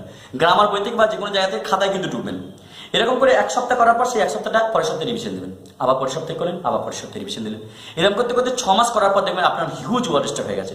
কারণ সেই তো ছোটবেলাকার ফ্রেজাল ভার্ব আবার আসবে, সেই ইডিয়ামস একটা আসবে, সিনোনিমস একটা আসবে। হয়তো সিনোনিম অ্যান্টোনিমস আপনি কমন পাবেন না, কিন্তু অবভিয়াসলি ইডিয়ামস পাবেন, ওয়ান ওয়ার্ড পাবেন, অ্যাপ্রোপ্রিয়েট প্রিপারেশন পাবেন, ফ্রেজাল ভার্ব পাবেন। এগুলো পেলেও আপনার অনেক নাম্বার আসে। অথচ একটা পরীক্ষার মধ্যে যদি টোটাল 30 নম্বর কোশ্চেন আসে, আপনি দেখবেন 15 নাম্বার শুধুমাত্র 4x7 এর উপর। এরর কারেকশন 5টা আসবে, কোনো পরীক্ষায় নাও আসতে পারে, সেন্টেন্স ইমপ্রুভমেন্ট আসতেও পারে, নাও আসতে পারে। আমি বলছি না গ্রামার শিখতে হবে, কিন্তু তার থেকেও বেশি গুরুত্ব 4x7, synonyms, antonyms, phrasal verb, idioms, phrase, one word substitution এবং অ্যাপ্রোপ্রিয়েট প্রিপারেশন। নেক্সট পয়েন্ট হচ্ছে এরর কারেকশন। আমরা গ্রামারটা বিভিন্নভাবে শিখতে পারি, কোনো কোনো জায়গায় ট্রান্সলেশন ওরিয়েন্টেড শেখানো হয়, কিন্তু আমাদের বিশেষ বা ভালো পরীক্ষা বাদ দিয়ে ট্রান্সলেশন যেহেতু উঠে গেছে, ছোটখাটো যেগুলো পরীক্ষা গ্রুপ সি বা গ্রুপ ডি, এই পরীক্ষাগুলো ট্রান্সলেশন নেই, তবুও ট্রান্সলেশন করে ইংলিশ শিখতে পারলে খুব ভালো হয়। কিন্তু আমাদের আর অতটা সুযোগ বা সময় কিছু হয়ে ওঠে না। যাই হোক, এখন এরর কারেকশন ওরিয়েন্টেড আমাদের ইংলিশ শিখতে হয়। এই এরর কারেকশনটাকে দুভাবে শিখতে হবে। একটা হচ্ছে আমরা সেট প্র্যাকটিস করে করে যেমন এরর কারেকশন শিখি, হয়তো আমরা ইফের দ্বারা এরর কারেকশন শিখলাম, যে ইফের পর যদি সেকেন্ড পার্টে আমরা would have, should have, could have পাই, তাহলে ইফের পর হ্যাড ভার্ব বসাবো। এরকম যেগুলো রুলস আছে। হয়তো সিন্স এর আগে যদি আমরা প্রেজেন্ট ইনডিফিনিট বা প্রেজেন্ট পারফেক্ট পাই, তাহলে সিন্স এর পরে অবভিয়াসলি আমাকে পাস্ট ইনডিফিনিট করতে হবে। এরকম করে সিন্স এর উপর 6টা রুলস, ইফের উপর 5টা রুলস, ঠিক আছে। আফটার এবং বিফোর, এদের দুপাশে যে স্ট্রাকচারগুলো আছে, আফটার আগে কি টেন্স হতে হয়, বিফোরে পরে কি টেন্স হতে হয়। এই লিস্ট, যেমন লিস্টের যদি ব্যবহার করি, লিস্টের পর এলইএসটি লিস্ট, যেহেতু এনজি নেগেটিভ, তাই লিস্টের পর শুড ভার্ব মাস্ট, এবং লিস্টের পর আনফেভারেবল ওয়ার্ড মাস্ট, এবং লিস্টের পর আমরা কোনো নেগেটিভ ওয়ার্ড ইউজ করতে পারবো না, ঠিক আছে। এই ধরনের ব্যাপারগুলো আমরা এরর কারেকশনের মধ্যে শিখে যাবো। এরর কারেকশনে খুব বেশি হলে আমরা ভালো করে আয়ত্ত করতে পারি, তাহলে তার আন্ডারে আমরা অনেক প্রশ্ন কমন করতে পারবো। আর প্যাকেজ এরর করতে হবে, মানে নাউনের ওপর স্পেশাল করে, প্রোনাউনের ওপর স্পেশাল করে, অ্যাডভার্বের ওপর স্পেশাল করে। শুধুমাত্র অ্যাডভার্বে এরর করলাম তা নয়, অ্যাডভার্বের ব্রাঞ্চগুলো, ভাগগুলো সবগুলো ভাগ করে করবো। ঠিক আছে, যে কত রকম অ্যাডভার্ব আছে, অ্যাডভার্ব ফ্রিকোয়েন্সি, অ্যাডভার্ব টাইম, ঠিক আছে, অ্যাডভার্ব ম্যানার্স, এমপিটি রুলস ইত্যাদি ইত্যাদি। আর থার্ড পয়েন্ট হচ্ছে আমরা কোরেন্টেশন স্ট্রং হয়ে গেছি, গ্রামার স্ট্রং হয়ে গেছি। এবার আমাদেরকে এর সাথে সাথে কিছু মিক্স সেট করতে হবে। মিক্স সেট মানে যে সেটগুলোর মধ্যে কিছু সিনোনিম অ্যান্টোনিম হবে, idioms phrase, one word substitution, application এসব থাকবে, আর কিছু এরর কারেকশন থাকবে, সেন্টেন্স ইমপ্রুভমেন্ট থাকবে, ক্লজ টেস্ট থাকবে, রিআর্গুমেন্ট থাকবে যেটা পিকিউআরএস ইত্যাদি ইত্যাদি। আর যদি পারা যায় মাঝে মাঝে রাইটিং এর অভ্যেস করবো। যদি সব পরীক্ষায় রাইটিং নেই তাও আমরা অভ্যেস করবো, কারণ রাইটিং যদি লিখতে লিখতে অটোমেটিক আমাদের ইংরেজিটা আঁকতে হবে, কারণ এটা লিটারেচার, ভাষা গুরুত্ব, তাই এইভাবে আমাদের ইংলিশে তৈরি করার চেষ্টা করতে হবে।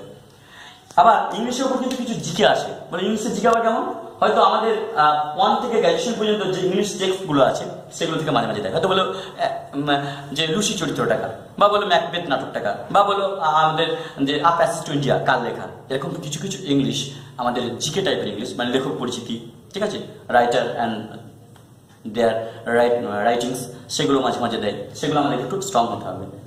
নেক্সট আমরা আসবো যেগুলো ম্যাথ হয়ে গেল, জিকে হলো, জিআই হলো, এবার জিআই আসবো, জেনারেল ইন্টেলিজেন্স বা রিজনিং।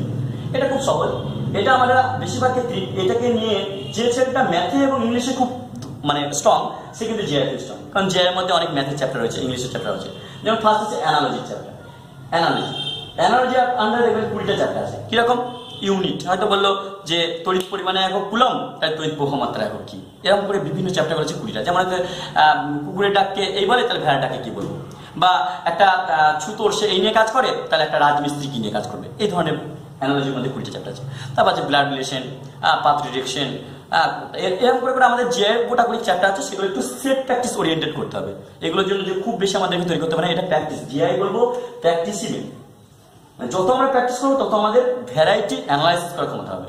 ম্যাথ যেমন আমাদের ব্রেনের মানে জিআই কি করে, ব্রেনের স্ট্রেচেবিলিটি বাড়ায়, আর ম্যাথ কি করে, ব্রেনের স্টেবিলিটি বাড়ায়। ঠিক আছে, তো সেই হিসাবে আমরা ম্যাথ, জিকে, জিআই এবং ইংলিশ এই 4টে সাবজেক্টকে ভীষণভাবে ভালোবেসে পড়তে শুরু করবো।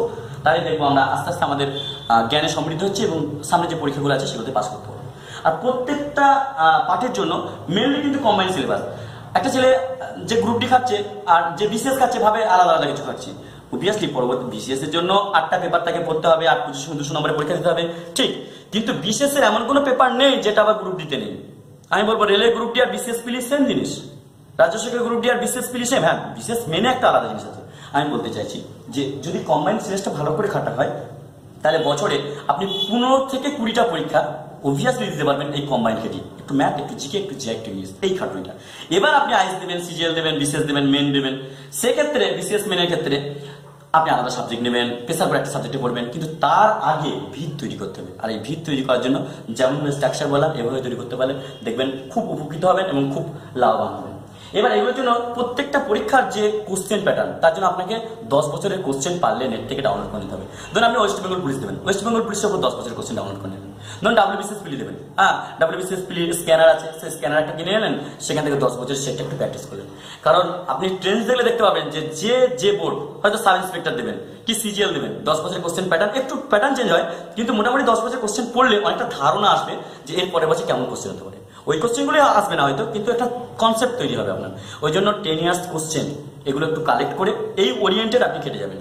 আর একটা কোশ্চেন পাচ্ছেন মানে সেই কোশ্চেনের আন্ডারে যে চ্যাপ্টারটা আছে সেই চ্যাপ্টারটা পড়বেন। একটা কোশ্চেন পেলাম তার মুখস্থ করে নিলাম, এটা ভুল হচ্ছে। আপনি পেলেন যে বীরবল ছদ্মনামটি কার, মুখস্থ করে নিলেন, এটা মেথড নয়। পুরো ছদ্মনাম 50টা আছে, ছদ্মনামের উপর হয়তো 50টা ছদ্মনাম লেখা আছে, একটা চ্যাপ্টার, সেই চ্যাপ্টারটা রেডি করতে হবে। এইভাবে আপনি যদি তৈরি করতে পারেন আশা করা যায় আপনার সাকসেস খুব আগিয়ে আসবে। এই মেথডটাই পথটা অনেকে জানে না, অনেকে আজা মজা কেটে যাচ্ছে, সেট প্র্যাকটিস করে যাচ্ছে, প্রচুর বই কিনেছে, এইসবগুলো ভুল হচ্ছে।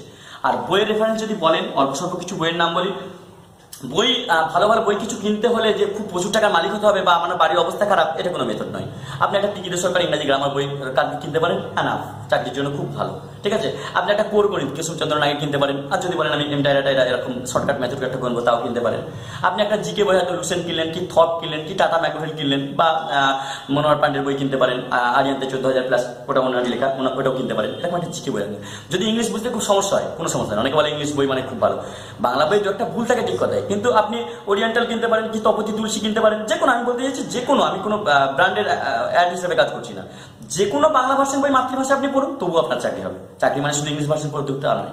তাহলে ম্যাথ হলো, জিকে হলো, জিআই আপনি আগরওয়ালের বই ফলো করতে পারেন, ম্যাথের বই তো বললাম এগুলো ফলো করতে পারেন, ইংলিশ বললাম, জিকেও বললাম, বাংলা বামনদেব চক্রবর্তী বাংলা ব্যাকরণ কিনতে পারেন, যেহেতু পিএসসি পরীক্ষায় বাংলা রয়েছে, ঠিক আছে, রাজ্য সরকার পরীক্ষাগুলো ব্যাকরণ পর্যন্ত দেয়, সেক্ষেত্রে আপনার ব্যাকরণ পাঠ।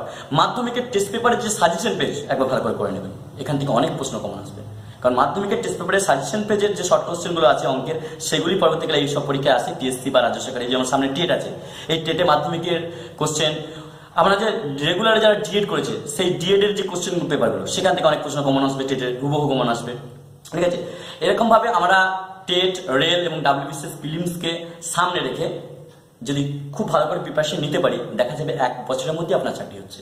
আমি যেমন করে বললাম, আর একটা মিডনাইট চেকলিস্ট, রাত 12টার আগে ঘুমানো যাবে না, পড়াশোনা করতে হবে। হ্যাঁ, কারণ যদি ভোরে পড়া অভ্যেস থাকে তাহলে অবভিয়াসলি সে ভোরে পড়তে পারে, কিন্তু রাত 12টা পর্যন্ত একটা লিস্ট চেক করতে হবে। কি রাত 12টা বাজলো, আমি একটা লিস্ট চেক করবো যে আজকে আমি 4:7 করেছি তো, মানে সারাদিনে আমি আজকে synonym, antonyms, flavour, বিডিয়ান্স, phrase, one word substitution, appropriate preposition এগুলো লিখেছি তো, অ্যাটলিস্ট 10টা শর্টকাট আজকে অঙ্ক মুখস্থ মানে তৈরি করেছি তো, অ্যাটলিস্ট 10টা অঙ্ক প্র্যাকটিস করেছি তো, বা 10টা অঙ্কের টেকনিক শিখেছি তো, অ্যাটলিস্ট একটা জিআই সেট প্র্যাকটিস করেছি তো, অ্যাটলিস্ট আজকে আমি সারাদিনে 50টা জিকে অন্তত তৈরি করেছি। একটা চ্যাপ্টার বলি তো 50টা জিকে তৈরি হয়ে যায়। এইগুলো করে যদি দেখেন হ্যাঁ এগুলো করেছি, নিশ্চিন্তে আপনি ঘুমিয়ে পড়বেন। যদি না করেন, ঘুমানো যাবে না। এগুলো করে তবে আপনি ঘুমাতে যাবেন, তাই নিশ্চয়ই পরদিন থেকে আপনি তার আগেই তৈরি করবেন। তাহলে এভাবে আমরা প্রিপারেশনের সেট বললাম। এবার দেখুন এই ভিডিও দেখার পর বা এগুলো শুনতে শুনতে মনে হচ্ছে হ্যাঁ এবার আমি প্রিপারেশন নেবো, এবার আমি ফাটিয়ে দেবো, ফুটিয়ে দেবো, এরকম মনে হচ্ছে, কিন্তু আলটিমেট কথা বলি সেটা হয়ে উঠবে না। আমি প্রায় কথাটা ইউজ করি আমার ছাত্রদের ক্ষেত্রে, যে তাওয়া যখন গরম থাকে তখন আপনি যদি রুটি দেন, রুটি ফুলতে থাকবে। এখন আপনি এই ভিডিও দেখছেন, আপনার মন উত্তপ্ত, তাওয়া গরম, মনে হচ্ছে ফাটিয়ে দেবো, ফুটিয়ে দেবো। যখন এই ভিডিও দেখা শেষ করবেন, তার মানে তাওয়া ঠান্ডা, সেই তাওয়া ঠান্ডা তাওয়ায় যদি আপনি রুটি দেন, রুটি ফুলবে না, ফোঁ দেবেন, পাঁশ উঠবে, জ্বালানি উঠবে, আপনার চোখ জ্বালা করবে। তাই এই ভিডিও দেখার পর আপনি যখন ভিডিওটা রেখে দেবেন, তারপরে আবার সে একই পরিবেশ, সে একই, সেই বাবা মা আত্মীয় স্বজন, খাওয়া দাওয়া, বন্ধু, ফেসবুক, হোয়াটসঅ্যাপ, SMS যা যা করেন সেগুলো না, আপনার তাও আবার ঠান্ডা হয়ে যাবে, আবার আর একটা দিন কাল আসবে, আবার যাকে তাই। একটা ছেলের এই একটা ভিডিও বা একটা কাউন্সিলিং ক্লাস দেখাই যথেষ্ট, যদি সে মন থেকে দেখে এভাবে প্রিপারেশন শুরু করে। বইয়ের নাম তো বলে দিলাম, এই বই ফলো করলেই চলবে, টেকনিকও বলে দিলাম, পড়াশোনার আওয়ার্সও বলে দিলাম, আর কি দরকার। আমাদের বাবা মা যেমন আমাদেরকে বলে, আমাদের না কেউ বলার ছিল না, কেউ বোঝার ছিল না। আপনি তো আপনার সন্তান সন্ততি বা ছেলে মেয়েদেরকে আর বলতে পারবেন না যে আমাদের কেউ বলা ছিল না। এই ভিডিওটা দেখার পর আপনি বলতে পারবেন না কোন বই পড়লে ভালো হয়, বলে দিয়েছি, কিভাবে পড়লে ভালো হয় বলে দিয়েছি, কতক্ষণ পড়লে ভালো হয় বলে দিয়েছি, কোন পরীক্ষার জন্য কোন সিলেবাস রয়েছে মোটামুটি একটু আইডিয়া করে দিয়েছি, এবং পার্টিকুলার কোন বইয়ের জন্য কোন বইটা ভালো সেগুলো রেফারেন্স পরে আমরা বেশ কিছু ভিডিও করবো, সেগুলো আপনারা পেয়ে যাবেন। এভাবে আপনারা আর কিছু কিছু জিনিস আপনারা একটু মানে মেথড চেঞ্জ করবেন। কিরকম, কিছু কিছু জিনিস রেকর্ডিং করবেন, হয়তো ছদ্মনাম 50টা রেকর্ডিং করলাম, কি চরিত্র 50টা রেকর্ডিং করলাম, কি নোবেল প্রাইজগুলো রেকর্ডিং করলাম। অনেক দূর থেকে পড়তে আসছেন বা অনেক দূরে যাচ্ছেন, কলকাতা যাচ্ছেন, বর্ধমান থেকে ধরুন কলকাতা যাচ্ছেন, তাহলে এই টাইমটা ফালতু যদি ব্যবহার মানে বাজে ব্যবহার না করে আপনি যদি হেডফোনে ওটা শুনতে শুনতে যান, তাহলে একটা জিনিস আপনি লিখেছেন, শুনেছেন, আবার কানে শুনছেন, রেকর্ডিং করে করে যদি পড়েন, তাহলে দেখবেন অটোমেটিক মনে থাকবে। অনেকে আছে বাড়ির গৃহবধূ বা অনেকে আছে বাড়ি কাজ করতে হয়, করুন, আপনি রান্না করুন, সবকিছু করুন, সঙ্গে সঙ্গে কানে শুনতে থাকুন। অনেকে বলবেন এভাবে সম্ভব নয় নাকি, তাহলে চাকরিটাও সম্ভব হবে না। কারণ আপনি চাকরি করবেন নিশ্চয়ই আপনাকে এক্সেপশনাল হতে হবে, বাকি যারা যা করছে আপনিও তাই করবেন আর চাকরিও পাবেন, এটা হতে পারে না। বাকিরা আইনক্স যাবে, সিনেমা যাবে, বাকিরা বিয়ে বাড়ি যাবে, বাকিরা অন্নপ্রাশন করবে, বাকিরা ঘুরে বেড়াবে, বাকিরা পুজো ঈদ করে বেড়াবে, আর আপনি করে বেড়াবেন আর চাকরি পেয়ে যাবেন, ইটস ইম্পসিবল, এটা হতে পারে না। অতএব আপনাকে বাকিদের থেকে একটু ডিফারেন্স হতে হবে, এবং সেই ডিফারেন্স হওয়ার জন্য ফার্স্ট অফ অল আপনাকে খুব খুব খুব বেশি করে বাবা মার কথা ভাবতে হবে, বয়সটার কথা ভাবতে হবে, চ্যালেঞ্জিং মুড নিতে হবে। আপনাকে যে গার্লফ্রেন্ডটা বা বয়ফ্রেন্ডটা কোনোদিন আঘাত দিয়েছে যে তোর দ্বারা কোনোদিন কিছু পারা সম্ভব নয়, তুই কিছু করতে পারবি না, আজকে তাকে আপনি দেখিয়ে দিতে পারছেন না, আপনার মাকে একটা চাকরি গিফট দিতে পারছেন না, এত বড় ছেলে হয়েছে, আপনার বাবাকে একটা চাকরি গিফট দিতে পারছেন না। আপনি নিজের স্বল্পটাকে ভাবুন যে আপনার বয়সটা কত হলো আর কিভাবে নিজের জীবনটাকে তিলে তিলে তিলে তিলে নষ্ট করছেন। একটা দিন পেরিয়ে যাওয়া মানে একটা যুগ পেরিয়ে যাওয়া। আজকে আপনি যদি কিছু না হতে পারেন, আপনার ছেলে মেয়েকে আপনি কি জবাব দেবেন? আপনার বাবা মা আপনাকে বই কিনে দিয়েছে, টাকা দিয়েছে, আপনি যদি বলেন এখন টাকা আমার অভাব, পিকেদের সরকারি গ্রামার বই 340 টাকা দাম মাত্র, আরো কম দাম হয়তো, আর আপনার মোবাইলটা যেটা ইউজ করছেন সেটা কত দাম? 3000 টাকা, খুব কম রেট বললাম, 10-15 হাজার টাকা দামে আপনি মোবাইল ইউজ করছেন, আপনার ঘরে কালার টিভি আছে, আর একটা 200 টাকা দামে বই নেই। হয়তো আমরা জ্ঞানকে ভালোবাসতে শিখবো। আর একটা শেষ কথা বলে আমরা এই ভিডিওটা শেষ করবো, সেটা হচ্ছে বারবার আগে যেমন বললাম যে শুধুমাত্র চাকরির জন্য পড়বো, এটা মেথডটা ভুল। আমরা জ্ঞান অর্জনের জন্য পড়বো, একটু জ্ঞানী মানুষ হবো, তাহলে দেখবেন আপনার চাকরি হচ্ছে, অন্য কিছু হচ্ছে। এবং আপনাকে স্বপ্ন দেখতে হবে, ঠিক আছে, যে আজ থেকে 20 বছর পর যদি বলা হয় যে আপনি যে এলাকায় বাস করেন সেই এলাকার একটা বিখ্যাত ব্যক্তির নাম যেন আপনার নাম উঠে আসে, এই চ্যালেঞ্জিং মুড আপনাকে নিতে হবে, আপনার নাম যেন উঠে আসে। এবং আপনাদের যেমন বয়স্ক মানুষরা, বুড়োরা বা বুড়িরা কি করে, চায়ের দোকানে আড্ডা মারে অথবা বাইরে গিয়ে রাজ করে। আপনি যখন বয়স্ক বুড়ো হবেন, আপনি একটু স্বপ্ন দেখুন, আপনি যে রুমে থাকবেন সামনে একটা ল্যাপটপ, আপনার ফেসবুকে অ্যাকাউন্ট আছে, আপনার হোয়াটসঅ্যাপ আছে, আপনি বয়স্ক 60 বছরের বুড়ো, অথচ আপনি ফেসবুক করেন, হোয়াটসঅ্যাপ করেন, বিদেশি পত্রিকা পড়েন, ঘরেতে একটা লাইব্রেরি আছে, বিভিন্ন টাইপের বই, কখনো কম্পিটিটিভ বই, কখনো ধর্মীয় গ্রন্থ, কখনো উপন্যাস, কখনো এরকম। আপনি একটা বুদ্ধিজীবী। আমি বলতে চাইছি একটা চাকরি শেষ কথা নয়, একটা বুদ্ধিজীবী শেষ কথা। এবং মানবিক অবশ্যই হবেন, তার সাথে সাথে একটু বুদ্ধিজীবী হবেন। তার সাথে সাথে যদি বুদ্ধিজীবী হন তাহলে দেখবেন চাকরিটা ওই গোবরের মতো হচ্ছে, আসল যে জ্ঞান বা দুধ সেটা আপনার আয়ত্তে এসে গেছে। যাই হোক, এবার আমরা পরবর্তীকালে রেলের জন্য ব্লুপ্রিন্ট হিসাবে একটা আলাদা ভিডিও করব, টেটের জন্য একটা আলাদা ভিডিও করব, এবং পরবর্তীকালে এর যে শর্টকাট ওয়ে, যেমন শর্টকাট ওয়েটা একটু দু চারটি বলি, যেমন অনেকেই জানেন হয়তো, সেগুলো যেমন হয়তো 9 স্কোয়ার কত, তাহলে আমরা এগুলো জানি যে দুটো নয়, মোট আছে কটা, 3টে নয়, তাহলে তার থেকে একটা কম 9 লিখবো, দুটো 9 লিখলাম, একটা 8 লিখলাম, যটা 9 লিখেছি তটা 0 লিখবো, তারপর একটা 1 লিখবো, ব্যাস এর স্কোয়ার হয়ে গেল। চিন্তা করবেন, এটা একটা পিএইচডি ছেলেকে ধরলে সে নাও পারতে পারে যদি প্রসেস না জানা থাকে, আর যদি প্রসেস জানা থাকে একটা মাধ্যমিক ছেলে পারবে। ওই জন্য ডিগ্রি শেষ কথা নয়, জ্ঞান শেষ কথা। আপনি পিএইচডি করেও বেকার থাকতে পারেন, আবার প্লেন মাধ্যমিক পাস করে কত চাকরি, বলুন রেলের চাকরি কিসের, মাধ্যমিক। ডাব্লিউবিএসএসসি আন্ডারে যে এলডিসি হচ্ছে কিসের, উচ্চ মাধ্যমিক। কৃষি প্রযুক্তি সহায়িকা কিসের, উচ্চ মাধ্যমিক। কি দরকার ছিল আমাদের এমএ করার, কি দরকার ছিল আমাদের অনার্স করার? হ্যাঁ, অনার্স এমএ পিএইচডি এরা কারা করবে? যারা একটা সাবজেক্টকে খুব ভালোবাসি আমরা, এবং সেই সাবজেক্ট নিয়ে আমি পড়ে থাকবো, সেই সাবজেক্টে আমি রিসার্চ করবো, তাহলে ঠিক আছে। কিন্তু আমাদের তো ওই সিচুয়েশন না। আমাদের সিচুয়েশন কি, কানামাছি ভ্রম্ব যাকে পাবে তাকে চো, একটা চাকরি অটোমেটিক পেলেই হলো। তাই যে কোনো একটা চাকরি যেহেতু আমাদের দরকার, তাই কি দরকার ছিল অনার্স এমএ পিএইচডি এসব করার? একটা ব্যাংক, একটা রেল, একটা পিএসসি, এটার জন্য তো এত কিছু লাগে না। কোনো জায়গায় কোনো পার্সেন্টেজ, অনেকে ভুল ধারণা আছে যে percentage, SSC school service commission ছাড়া এবং ব্যাংকের 2-1টা পরীক্ষা ছাড়া কোনো জায়গায় কোনো পার্সেন্টেজ লাগে না। ডাব্লিউবিসিএস পরীক্ষা দিন, আইএস পরীক্ষা দিন, পার্সেন্টেজ লাগে 40% দাম, ফার্স্ট ক্লাস পাস হতাম। অর্থাৎ ইউনিভার্সিটির ফার্স্ট পাওয়া ছেলে তারও আইবিপিএস পরীক্ষায় কোনো ভ্যালু নাই যদি না সে আইবিপিএস স্কোর করতে না পারে। অতএব আমি বলতে চাইছি, আপনার যে বন্ধুগুলো আগে ছিল, কেউ ডাক্তার হয়ে গেছে, কেউ ইঞ্জিনিয়ার হয়ে গেছে, কেউ ব্যারিস্টার, কেউ মাস্টার, তাদের সঙ্গে আপনি এখনো প্রতিযোগিতায় টিকে থাকতে পারেন। আমার স্যার সেদিন একটা কথা বলছিলেন যে সবচেয়ে যারা ভালো ছেলে হয় তারা মাধ্যমিকের পর এইচএস সায়েন্স নিয়ে পড়ে, তারপর ডাক্তার ইঞ্জিনিয়ার হয়, খুব ভালো। তারপর যারা পড়ে রইলো তারা আস্তে আস্তে কলেজে যায়, নিয়ে ভালো ভালো অনার্স টনার্স এমএ টেমএ করার পর প্রফেসর হয়। তারপরে যারা পড়ে রইলো সেই প্রফেসরগুলো ডাক্তারেও পড়ে যাবে। আবার তারপরে যারা পড়ে রইলো সেই পড়ে থাকা ব্যক্তিগুলো তারপর আবার ডাব্লিউবিসিএস দিয়ে ভিডিও হয়, যেহেতু সে ডাক্তার পায়নি, জয়েন্ট পায়নি, প্রফেসর হয়নি, সেই ভিডিও আবার ওই প্রফেসরের মাথায় যাবে, কারণ একটা ভিডিওর র্যাঙ্ক অনেক বেশি মাথায় যাবে। আমি বলতে চাইছি একটা স্ট্যাবিলিটি পায়, সমাজে একটা প্রতিষ্ঠিত হয়। আবার তারপরেও যার জীবনে কিছু হলো না, যদি এটা একটা জোকস, যার জীবনে তারপরেও কিছু হলো না, সে আবার নেতা হয়ে ওই আইএস এর মাথায় যাবে। অর্থাৎ আমি বলতে চাইছি, বি ইউটিলাইজ ইউর টাইম। আপনি যদি আপনাকে তৈরি করতে পারেন তাহলে সমাজ অটোমেটিকলি আপনার প্রতিষ্ঠিত থাকবে। আর আপনি যদি একবার আপনাকে তৈরি করতে পারেন তাহলে ঈশ্বর আপনার সঙ্গে আছেন, ঈশ্বর আমার সহায় আছেন। তাই ভাগ্য নিজেকে তৈরি করতে হবে, কর্ম এবং ভাগ্য, তার ফলে আপনার সাফল্য আসবে। শুধুমাত্র ভাগ্যের দোহাই দিলে হবে না, আর শুধুমাত্র বিভিন্ন অজুহাত, এক্সকিউজগুলো ছাড়ুন। আমার অভাব আছে, আমার এই আছে, ওসব বলে লাভ নাই। আমার তো নিজস্ব পারিবারিক বিভিন্ন অভাব ছিল, আমি এইচএস থেকে সংসার চালাচ্ছি, ঠিক আছে। আর আমি যেমন নিজে সায়েন্সের স্টুডেন্ট বলে এতগুলো চাকরি, আমি প্রায় 21 থেকে 26 বছর বয়সের মধ্যে টোটাল 8টা চাকরি পেয়েছি। ব্যাংক পেয়েছি, রেল পেয়েছি, পিএসসি পেয়েছি, তারপর এখন 2012 প্রাইমারি টেট পেয়েছি, ঠিক আছে। ডাব্লিউবিএসএসসি, রেভিনিউ, বহরমপুরের পোস্টিং, এতগুলো পেয়েছি। এখনো এসে আছি, 2012 টেটে যেতেছি, সেখানে আমি পোস্টিংয়ে আছি। তো আমি নিজের নাম করছি না, আমি বলতে চাইছি যে যদি কোনো ঘুষ দিয়ে চাকরি হতো তাহলে আমি চাকরি পেতাম না। হ্যাঁ, ঘুষ দিয়ে চাকরি হয়, সেটা কত, সেটা আগেও হতো, এখনো হতো, পরেও হবে। ওটা নিয়ে আপনার হবে না। 44,000 প্রাইমারি লোক নিচ্ছে, 4,000 ঘুষ হোক, 40 তো আপনি আছেন কেন, আপনার তো লাগবে একটা, তাহলে 40,000-এর মধ্যে আপনি কেন থাকলেন না? ওসব অজুহাত দিয়ে কোনো লাভ নাই, চাকরি আমাকে পেতেই হবে। আর আপনি যদি ঠিক মতো প্রস্তুতি নেন তাহলে চাকরি আপনাকে খোঁজ করবে, আপনাকে চাকরির খোঁজ করতে হবে না। তাই প্রস্তুতি ঠিক মতো নিতে হবে, প্রপার খেটে যেতে। যাই হোক, আমরা ভিডিওর শেষ পর্যায়ে পৌঁছে গেছি। ভেবেছিলাম এত কিছু বলবো না, অল্প করে কিছু বলে ছেড়ে দেবো, কিন্তু অটোমেটিক আমরা অনেক কথায় এসে পড়লাম। দেখুন, আমি বারবার প্রথমেই বলেছি যেটা ব্যবসায়িক উদ্দেশ্য নিয়ে করিনি। আমার কিছু স্টুডেন্ট বা কিছু ছাত্রছাত্রী যদি এই ভিডিওটা দেখে নিজের জীবনকে একটু পরিবর্তন করে নেয়, তাহলে মনে করবো যে আমি অন্তত কিছু জনের জীবনকে পরিবর্তন করতে পেরেছি। তাই এই ভিডিওটা দেখার পর আপনার জন্য আর আমার মনে হয় না যে আর কোনো বড় সেমিনারে যাওয়া, বড় মানুষদের কথা শোনা, বড় বড় কিছু করার দরকার হবে। একটা মানুষের জীবন পরিবর্তনের জন্য একটা লেকচারই যথেষ্ট। বারবার আর কত ভিডিও দেখবেন, আর কত ইউটিউব সার্চ করবেন, আর কত ভালো ভালো বই পড়বেন, আর কত সেমিনারে যাবেন, সারা জীবন এটাই করে যাবেন? অতএব আপনি চ্যালেঞ্জ করুন, যেটাই আমার জীবনের শেষ ভিডিও কাউন্সিলিং এর জন্য।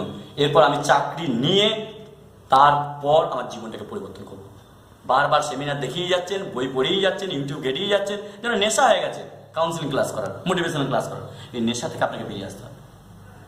যদি ভালো ভিডিও, ভালো মোটিভেশনাল ক্লাস আপনার জীবনকে পরিবর্তন করতে পারে, আমি তো আমি বলছি আমি আপনার ঘরের ছেলে, ঠিক আছে? আমি বড় কেউ নই, একদম ছোটখাটো মানুষ, ঠিক আছে? ঘরের ছেলে। কিন্তু যে কথাগুলো বললাম এগুলোকে আপনি অন্য বাকি বিভিন্ন বড় বড় সব মানুষদের সঙ্গে একটু ট্যালি করে দেখবেন, শেষ কথা তো এটাই, লেবরিয়াস, চ্যালেঞ্জিং মুড, স্বপ্ন দেখা, বই পড়া, এগুলি। তাহলে আর কি দরকার আছে আপনার এত কিছু শোনা? অতএব এই ভিডিওটাই হোক আপনার শেষ ভিডিও চাকরি পাওয়ার জন্য। অতএব আদা জল খেয়ে লেগে পড়ুন। সামনে হিউজ রিক্রুটমেন্ট, প্রাইমারি টেট রয়েছে, WBCS প্রিলিমস আছে, রেলের হিউজ রিক্রুটমেন্ট আছে। 2018 সালটাই হোক আপনার চাকরি জীবনের শেষ। আজ থেকে প্রতিজ্ঞা করুন। আর রাত্রে উঠে আপনি ডায়েরিতে বড় বড় করে লিখুন যে আমি প্রতিজ্ঞা করছি যে আমি এই বছরের মধ্যে 2018-র মধ্যে, মানে পরের বছরে চাকরি পাবো। মায়ের কাছে শপথ করুন, বাবার কাছে শপথ করুন, এবং সর্বোপরি নিজের কাছে নিজে শপথ করুন, ঠিক আছে? আপনার সবাইকে শুভকামনা জানিয়ে এবং সবার বেকারত্বের যে জীবন, বড় জ্বালার জীবন, সেই বেকারত্বের জীবন কেটে গিয়ে যাতে আপনারা সাকার হন, জীবিকা করতে পারেন, ইনকাম করতে পারেন, এবং বেকারত্বের আপনাদের তকমাটা ঘুচে যায়, তার জন্য আমরা প্রার্থনা করি, দোয়া করি, আশীর্বাদ করি। এবং আমার জন্য আপনারা দোয়া আশীর্বাদ করবেন যাতে আমি যেভাবে মানে ছেলেদের যতটা পাশে থাকতে চেষ্টা করছি যাতে আরও বেশি করে থাকতে পারি, এবং নিজের সীমিত জ্ঞান, সেই জ্ঞানটুকু যাতে মানুষকে আরও বেশি করে বলতে পারি, বোঝাতে পারি। নমস্কার, ভালো। আচ্ছা, আর একটা কথা যেটা মিস করে গেলাম, আবার এই জন্য করতে হলো, সেটা হচ্ছে এই ভিডিওটা দেখার পর আপনি ভাবলেন বেশ কাল থেকে আদা জল খেলাম, এইখানেই ভুল। কাল আপনার জীবনকে কাল করে দিচ্ছে, আপনাকে কাল সাপে খেয়ে ফেলছে, কাল নয়। আজ থেকে এখনই খাতা পেন নিয়ে বসে পড়ুন আর প্রতিজ্ঞা করুন। মা বাবার একবার চোখের জলটার দিকে তাকান, নিয়ে আজ থেকে এখন থেকেই শুরু করুন। আজ থেকে যে ফর্মেট রেডি করেছি 19 বই জোগাড় করুন, যে কারেন্ট অ্যাফেয়ার্স পড়তে বলেছি সেই কারেন্ট অ্যাফেয়ার্স রেডি করুন, সাবজেক্টিভ নন subjective current affairs, math, GK, English যা পড়তে বলেছি রেডি করুন। ঘরে যেটুকু বই আছে সেই বইগুলো একটু ধুলো করে ছাড়ুন, ভালো ভালো শোনা আছে, নিখাত শোনা, সেই বইগুলো একটু পড়ুন, ওগুলো চাকরির জন্য যথেষ্ট। কি এত বই, ভালো ভালো বই এটা সেটা কিনে বেড়াচ্ছেন, এটা সেটা খোঁজ করে বেড়াচ্ছেন? ঘরে যে বইগুলো আছে সেই বইগুলো শেষ করতে পারলেও চাকরি আপনাকে আটকাতে পারবে না। অতএব আজ থেকে, কাল না, আজ থেকে